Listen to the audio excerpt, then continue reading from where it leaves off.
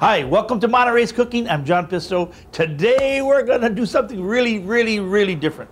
I was in the mood for some gumbo. Now, that's not really Italian, but we're going to make it Italian. But to make gumbo, you have to have somebody from Louisiana. So, here's my friend, Myles Williams. Come on, Myles. Hey, how are John. you? Nice to see you, bro. How you doing? How are you? Good to see you. Hey, now, you can't make gumbo without somebody from Louisiana, so here we are. Well, I brought something for you today. I caught this off the Mardi Gras parade last year. This is just to add a little gree-gree to the gumbo. So that's for you, some Mardi Gras beans. Well, I'm in the mood now. All right. Well, Myles happens to be a good friend, and you can see we eat together a lot. He's ruining my diet, I can tell you that. He knows how to hold a fork. But he also owns a beautiful resort down in Big Sur called the Post Ranch, and also was a singer with the New Christy Minstrels at one point. Gotta be a certain age to remember that. Yeah, that goes back nowadays. Maybe even while we're cooking here, maybe he might just break out into song. And I promise not to sing, but we're gonna make gumbo, and I'm gonna make old-fashioned gumbo, Myles. You know, this is the old-fashioned, and I'm gonna, I'm using lard. None of this no shortcuts. The whole hog. I mean, this is going to be the real stuff. Myles is in charge of the vegetables. Let's get going. Let's start doing this. All right. And what I've done is we're going to use a stock. Now, in Louisiana, they use those blue crabs. Blue crabs are this big. We're going to use Dungeness crab. Oh, I man. mean, this is our crab. Deluxe. So we'll just make a little stock. And the one thing that you have to have is the roux. Now, I'm using lard, folks. I know, but it's going to be okay. I'm going to make extra because, sometimes I like to use it in other dishes and it'll stay forever. Now, let me explain to you what roux is. Roux is a mixture of oil and flour. And what we want to do with our roux, and this takes a while to do it, you got to keep your eye on it, is that it'll burn on you. So you got to always keep your eye on this. Very important. Okay, so while I'm, isn't it? Yes. Very traditional. I mean, how can you make, especially that kind of cooking, you got to have that kind of, that flavor.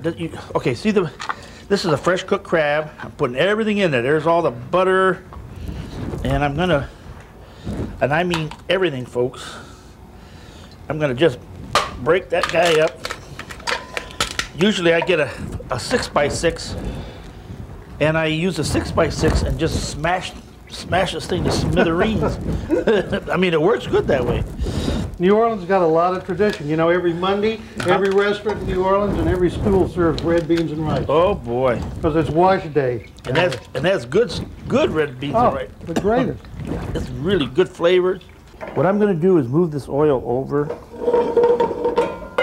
and what I'm going to start the roux. Now it's equal amounts of fat to flour. You were talking about those blue crabs a while ago. In New Orleans, when we go out by the lake, we eat blue crabs. They bring them a whole tray of blue crabs. You eat a dozen crabs when you sit down. Gee. They're sweet too. I like that crab meat. I really do. It's got great flavor.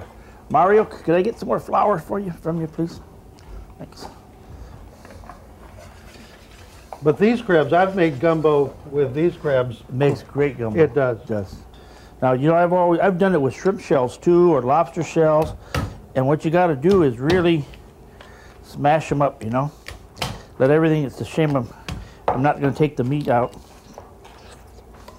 Let me see if it's any good. That's good. So we just smash it,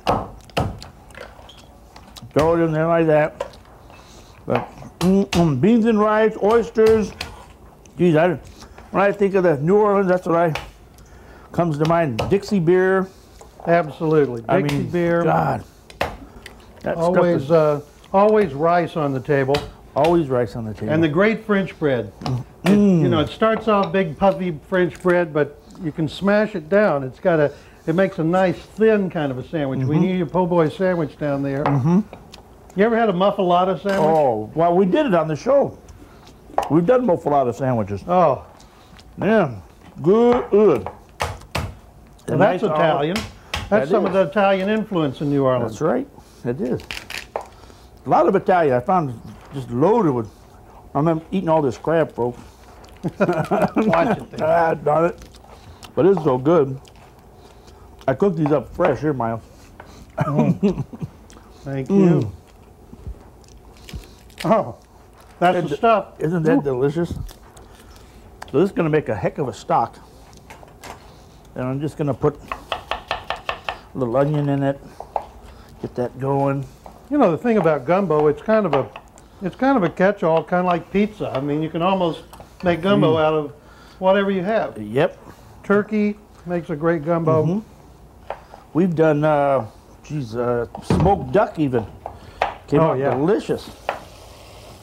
I mean, it was absolutely delicious. So I'm just going to put some water in here. It's a great thing to do with your leftover Thanksgiving turkey. Wow, good idea. Make a stock with the bones, huh? Yeah. Good idea. Instead of a turkey soup. Right. That'll work. Oh.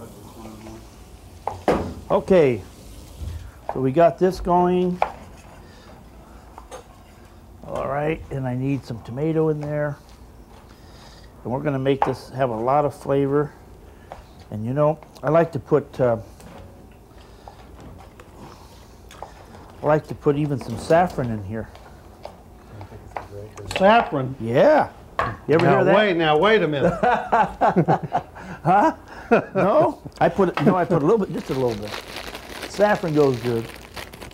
I bet you I'll find one recipe over there that has saffron in it. Okay, just a little pinch of saffron. Now that's just, I mean, you won't even taste it. It'll just add to the complexity of that.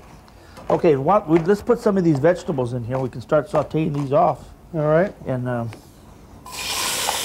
that's hot oil. And I'll chop some onions up. Yep. So what restaurant do you like to eat in over there, Myles? My favorite restaurant is probably Mandich's. Really? Mandich's restaurant. It's way off the beaten track, way down on St. Claude Street, New Orleans. Uh-huh. Or Uglich's. Now those are two kind of, I think they're Yugoslavian names. Yeah. And Uglich has a little dive in a part of New Orleans where you don't go to Uglich's except in the daytime. You don't get out of your car at night. Is that right? Around there. But he's the guy that took Cajun food to Russia, if you remember a few years ago. Yes, I do. How interesting. And he took all kinds of foods, you know. Took jambalaya, crawfish pie, to filet gumbo. Ooh, yeah. You know that stuff? I know that one. Yes, sir. He took that, huh? He took everything. Darn. For today I'm cooking with good old Cookin Pisto. I feel it. Yes, sir. Get on down. Well, geez, maybe we need a beer or something, huh? No, we don't. I had mine. Well, this feels authentic. How are we doing on the flour? Haven't found it yet, huh? Okay. Well, it's okay. Well, we can do without it. Well, it's going good here, looking good. Now we're going to use Pacific oysters instead of the oysters, Gulf oysters. You know, I understand they got to be real careful now with Gulf oysters. They're making sure they're coming from certified waters. Really? And stuff, yeah. But you know, we get them in the restaurant now. They're tagged and dated, so they're very, very safe. Certified is what they are now. Now this is andouille sausage. Andouille sausage. Okay, this is one made in California. Oh, here comes the flying flour. Okay. That's better. Won't you come along with me down the Mississippi? We'll take a trip to the land of dreams. Down the Mississippi, down to New Orleans. I told you he was a singer. I'm telling you, I can't cook this food without Jesus, singing. I'm starting to get an accent all of a sudden, too. Old friends to greet us, new friends to meet us, where the dark and the light folks meet. Down the Mississippi, down to Basin Street. No, I like it. Yeah, bro. Yes, sir. Okay. So I put equal amounts of the celery, the onions, and the bells.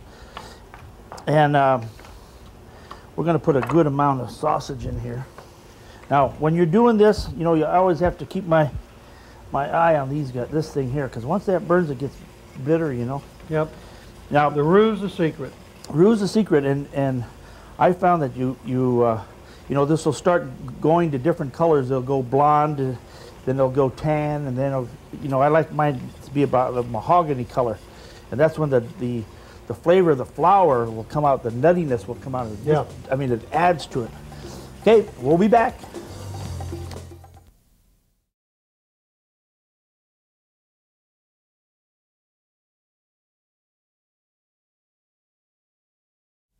Okay, Myles, John, you ready for this? put her in, baby. All right. So it's equals amount Of all right. celery, green Celery. onion, bell pepper. Yeah, and I put the white onion too. So get a spoon right behind you. Let's start stirring that up. We want that to cook down real good. Yeah, I do believe I am getting that accent. Yep, Can you say show enough? sure enough. That's pretty close. Can you say y'all come? Y'all come. I'm getting good. A lot of pepper. Okay, we'll put the heat on there real good. And I'm going to put some hot pepper in here. We're going to put some, let's crank that up so that it'll move right along. That's the stuff. And, geez, I don't know. What's your favorite gumbo? Crawfish gumbo is delicious, too. Crawfish is excellent. Oh, God, the butter. I like, actually, I like turkey oyster. That's probably Really? my favorite. Ooh. Well, we'll put nice big chunks of sausage in there so that they'll cook into it. Now, you see how this is starting to turn? Mm-hmm. There you go. All Yeah, right. when you serve this, you want to be careful not to serve too much rice. People tend to serve, you know, They load it up. they load up with too much rice, and you don't want to do that. Geez, too bad George Rodriguez's not here, huh? Oh, the Blue Dog Man. Oh, gone. You've got another friend from New Orleans. He also has a shop here in Carmel called the Gallery Blue Dog. Yes. And boy, he's a real... Here's stuff right there. Yeah, he's a raging Cajun. He's a real Cajun, Yeah, George is. Yeah. I understand he opened a restaurant now. No. Yeah, he's opening a restaurant down in Lafayette. I hope he's not cooking. I hope no. He can paint. He can paint, but I'll put a little bit more of that. Boy, this is looking good. yeah, George has done real well with that. He's all over the world with the Blue Dog. That's And- famous, yep.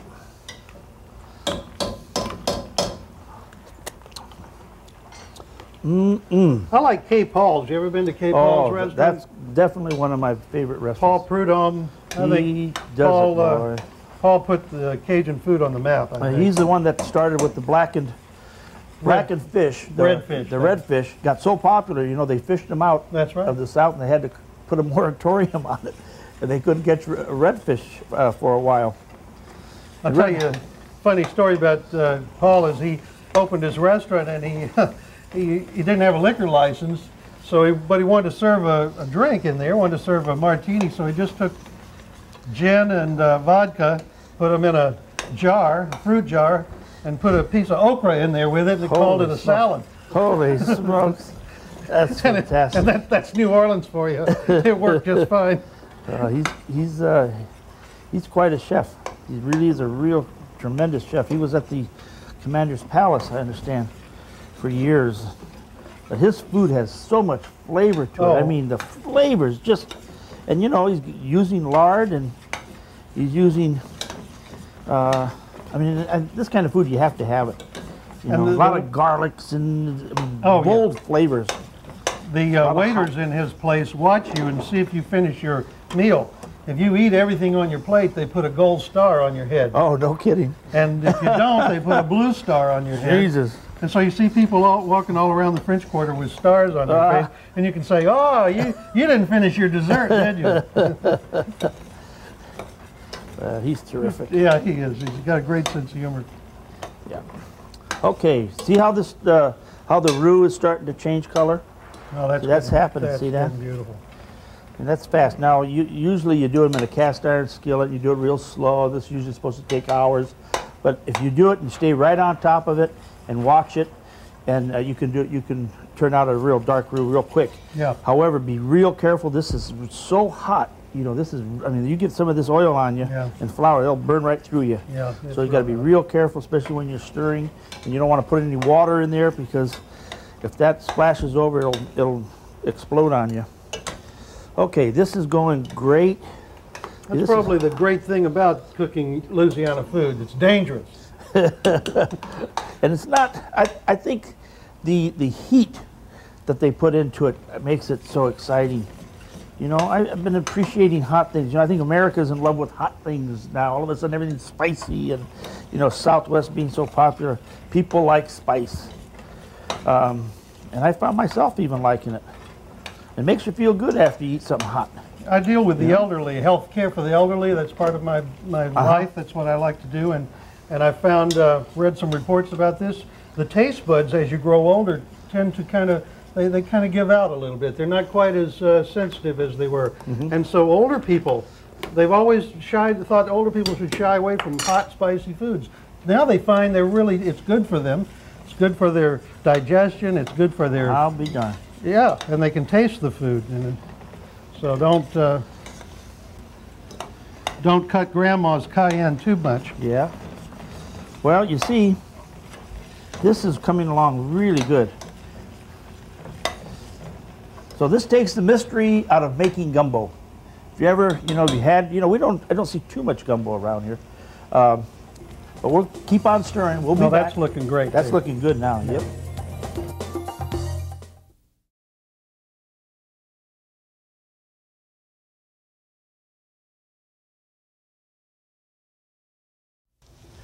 The older your stock is, the better it is.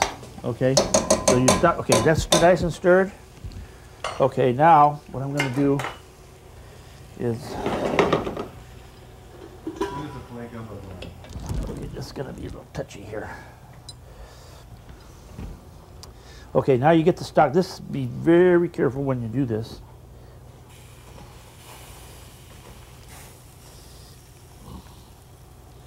Okay. Oh yeah. See, I would even save this and boil it one more time, because I had all that meat left in it, you know, Myles? Yep. I would even use this another time. Okay, that goes right into the sink. You can make jambalaya with that. Oh, yeah. Okay, now, let's bring it up to a boil. That's looking good. It's looking real good. Ooh. Okay, now, here's our, see how we're talking mahogany? That's mahogany. Okay, now I want to add oysters. Oysters sure smell good, don't they? Oh, Smells. they do to me. I don't know if they do to everyone, just but like to the me, ocean. Okay, juice and all. You got to make sure you put the juice in. Don't drain off the juice. Okay. Got 3 jars. Okay.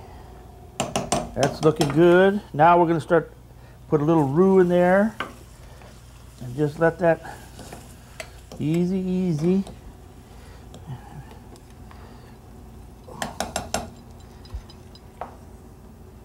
Okay. See how that's thickening up a little bit? Yep. Yep. I got the heat on? Yeah, I got the heat on. Okay, now you have to add this. You know, it wouldn't be jambalaya or it wouldn't be gumbo without the roux. See, it gets that nice color to it. Oh, now. That sausage is going to be good. It's thickening up nice. Beautiful. Boy, we need is a couple of beers. Oh. Guitar, old hound dog at our feet. I mean, we'd be there. we're not gonna do the rice, but I like green onions sprinkled on top of it. And you're gonna show everyone how to do the fillet. Now, Yeah. fillet is sassafras root. That's right. That's stuff you make root beer out of, and that's used as a thickener. You notice we don't have any. We didn't put any okra in here. Okra is very good in there. We don't use okra out here very much, but this will thicken it and do a flavor that's very similar. Okay, And this is a traditional thing. And generally, you serve the gumbo over rice, and then you sprinkle the fillet over it. Ooh, there's an oyster. Oh So boy! Sprinkle a little bit of this. This is not hot. It just has a different kind of flavor. Sassafras leaves. I'll have a little. Okay, folks, and here's some green onion. Somebody says this doesn't have any flavor. Shame on you, because this has got all kinds of flavor. Okay, Are we going to taste it? I think so. Don't burn our lips off.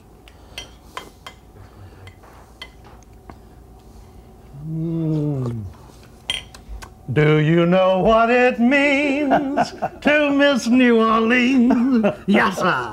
Mighty good, John. Not bad for a California Mighty boy.